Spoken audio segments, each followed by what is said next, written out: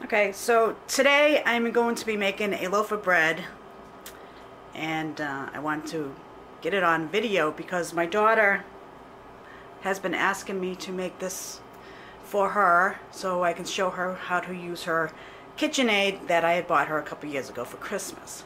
So, of course, the procrastinator that I am, I'm finally getting around to doing it. So here we go. We're going to start out with 3 cups of all-purpose flour, a half a cup, this is whole milk. I warmed it up in the microwave just to get the chill off. This is 1/2 cup of water. It's just regular tap water. Under the warm water, put your hand under the faucet so it's a little bit warmer than your wrist. 2 teaspoons of sugar. This is 1½ teaspoons of salt. This is 1 1/4 teaspoons of instant dry yeast, or also known as 1 packet of yeast. And this is a half a stick of butter, melted, in the microwave for about 25-30 seconds, depending on your microwave. Yes, I wrote on my table. It's those washable markers. Comes in handy. I leave notes for everybody. Reach back here. You have your dough hook. Today I am using the Kitchenaid. Small batches like this I would kind of use my elbow grease and knead by hand. But today, Kitchenaid. So let's get you up on the tripod and we'll continue on with the instruction. Okay, so because I'm not a professional cook, I'm just a home cook, take this for what it is, and this is, nobody measures out their stuff like this. So this is what I do. You just take your salt, sugar, mix it in with the flour a little bit, throw it aside. Take your warm water, your yeast, plop it in the water, give it a quick stir. Okay, warm milk. That can actually be a little bit warmer than my liking. So pop that milk back in the microwave for another 25 seconds. You want that to be about the same temperature as your water. Okay, so I warmed up my milk a little bit more. The yeast is good, it's starting to foam. Grab your milk, plop that in there. Give it a quick stir. Toss that aside. Grab your mixing bowl. Okay, 3 cups of flour, all-purpose, with your salt and sugar. Take your milk and water and yeast. Throw it in. Take your melted butter. Give it a quick little stir. Throw it in. Pick up your messes. Quick little wipey woo. So let's bring this over here. I don't normally leave this on the tables. Take your mixture. Put it on your Kitchenaid. Electricity always helps.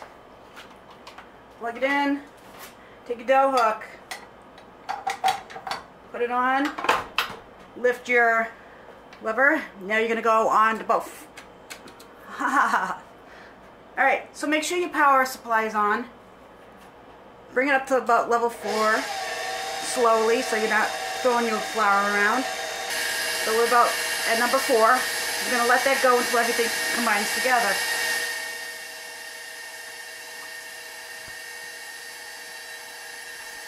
Here real quick.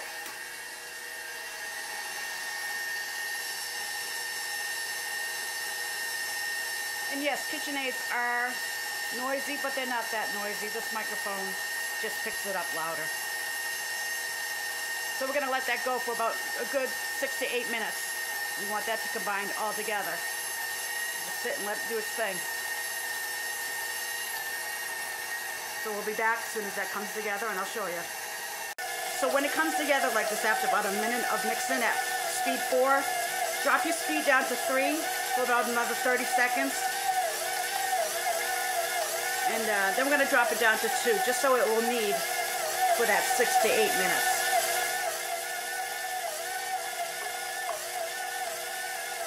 So I'm going to drop this down one more.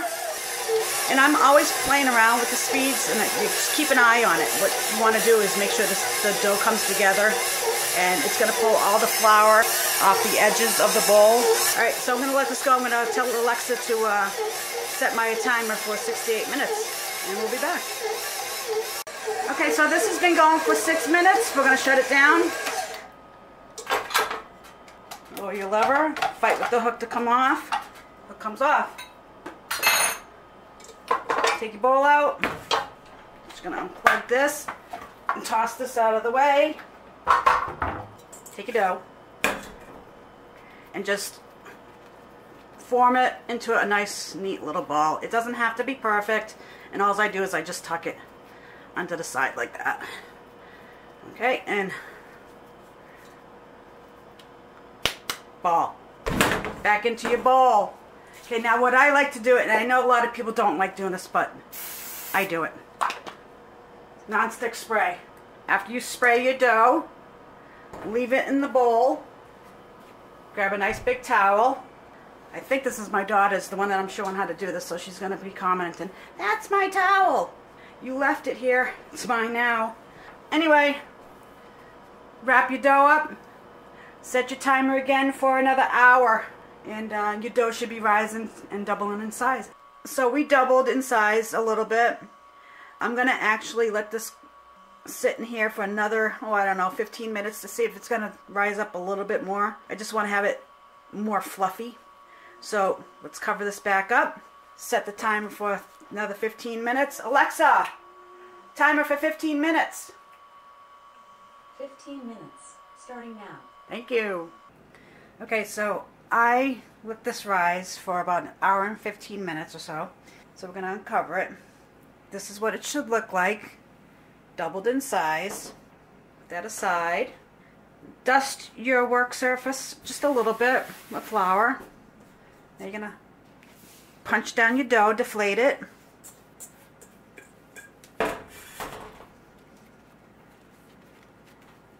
Should be nice and loose. And what I like to do is just roll out the dough into like a rectangle.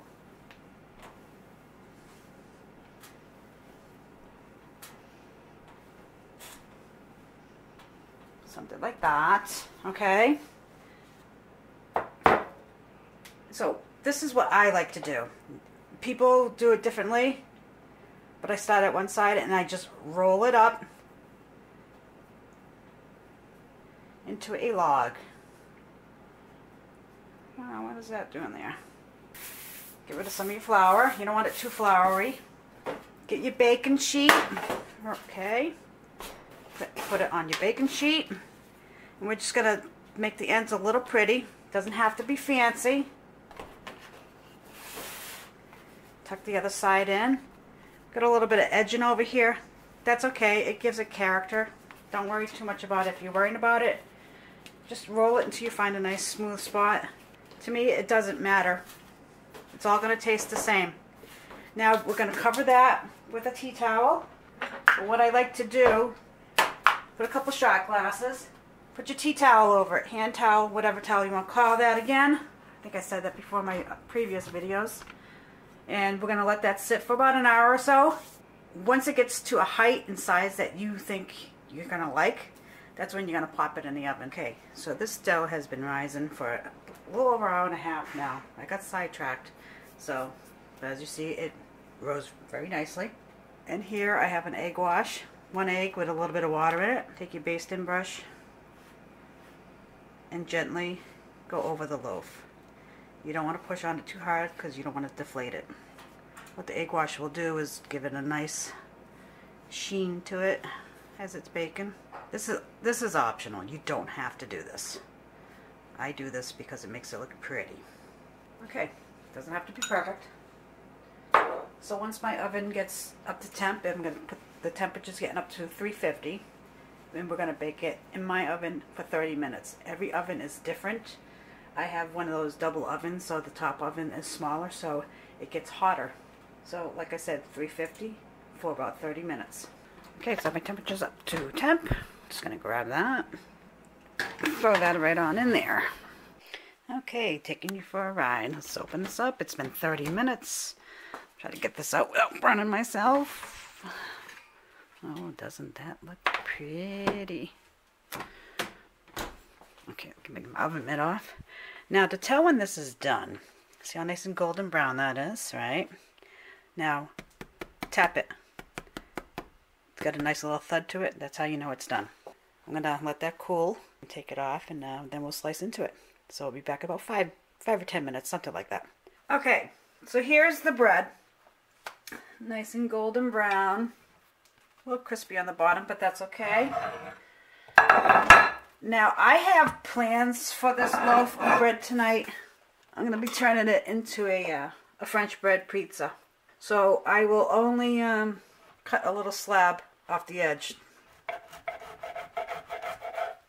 just to show you what it looks like on the inside. Nice and fluffy, nice and soft. Let's give it a taste. Very good. So like I said, this was a recipe for my daughter so she can try out her Kitchenaid. Now I expect her to make one and show me the results. So if you're new to my channel, hit that subscribe button. Give this video a thumbs up. Would really appreciate it. And hopefully I can start getting some more content up on a regular basis. I'm such a procrastinator. Take care, everyone. See you later. Bye.